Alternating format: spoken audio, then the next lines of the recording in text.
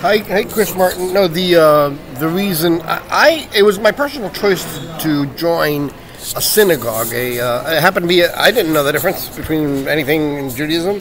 I didn't know anything about Judaism at all, except for I was forced to read the King James Bible until I turned blue in the face, and my mother punished me on top of it. Anyways, so when I came to the Bible, as the Jews have it, up to Malachi, to Genesis to Malachi, and Breshit, and with a completely different spin on everything, that blew me away, of course. But I joined a Reformed synagogue in Waterford, Connecticut. You can call Sherry Barnes, you can call up Rabbi retired Aaron Rosenberg and ask him if I'm telling the truth. I did give $2,000 to the Solomon Schechter Academy, and Rabbi Astor, who's now in New Haven, didn't respond to my request for a little letter saying, "Oh, you're such a nice boy." Actually, it was a lot of money for me at that time, and it's still a lot of money, but who cares? It's over. But I thought, I knew Karen vaguely. Karen Rosenberg. I got their marriage certificate from Indianapolis, where my father grew up a good chunk of his life, so that was pretty neat. Stein, what was her? I'll look her up and post her online right now while I'm thinking about her. That is Aaron Rosenberg's wife, Karen, some other name. I forget what it was. I forgot Karen's name. Anyway, she was like the director of the Solomon Schechter Academy for a time there. And what was I saying? So my connection to Judaism is just because of that. Now, Aaron had me going.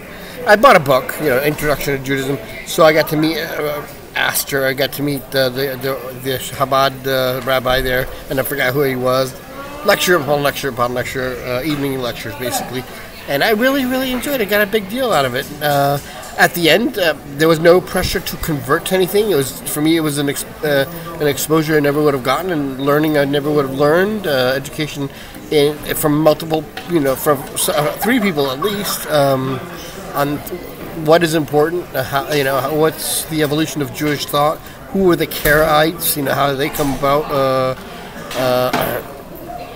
What the place of Jesus himself was in the Jewish tradition, in a negative and a positive way. What were the positive things that Jesus had that maybe any rabbi would say was very good, and what was the negative things that Jesus did or had or thought that may not be so good for others. But that's the concept of Tov and Hara for what is the Jewish concept of Tov and Hara, the good and the bad. So. I didn't understand the halakha, so I have that in my head. Not that I'm an obedient Jewish acolyte. I am not. I am a non-Jew. I'm not a Noahide because I'm not a follower. I'm a non-believer. But nevertheless, I have all the education in my head now, and I appreciate Judaism for those people who enjoy it and follow through with it. That's not an evil thing for me. It's just something I don't want forced down my gullet. It's for me, as long as you have freedom of religion and freedom from everybody else's religion, because in order to have freedom of religion, you have to have the freedom of not having everybody else's religion on top of you. And that's a very important part of the Grand Orient of France's position.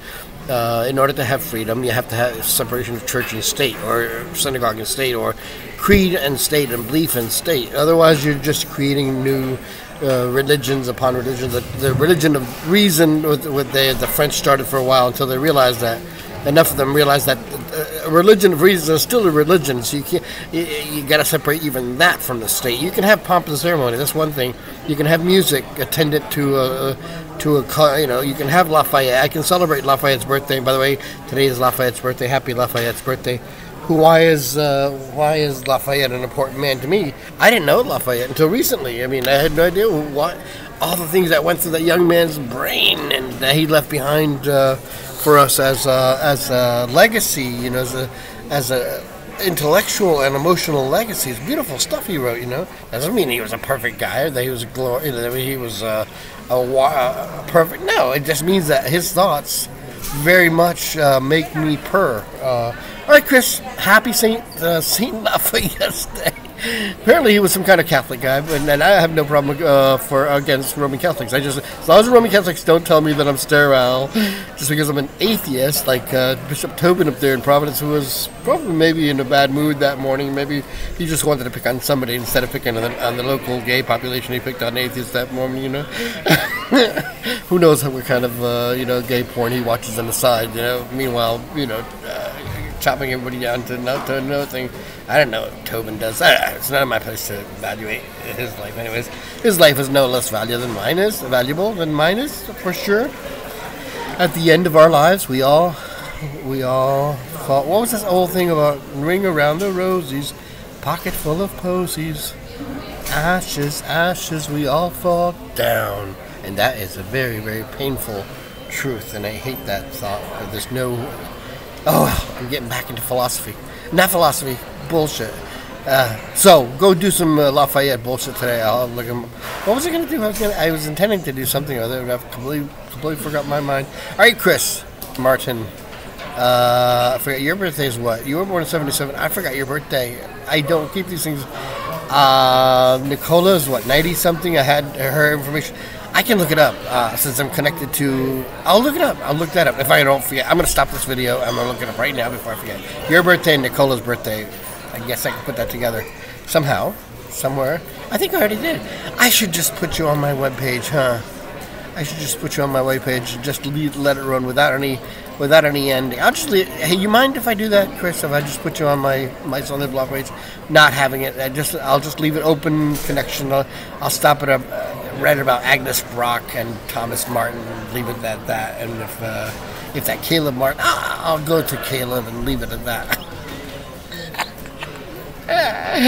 Every time I push beyond Theobald the Old, I get nervous. It's like there's too many comments that I read out there. No, we don't really know about this. Is it true? And yet there's so many people that say they're confirming it over and over again that yes, Theobald the Old is the son of Eudus, the grandson of Eudus, the Count of Orleans. I mean, it all makes sense to me, but I don't know. All right, Chris.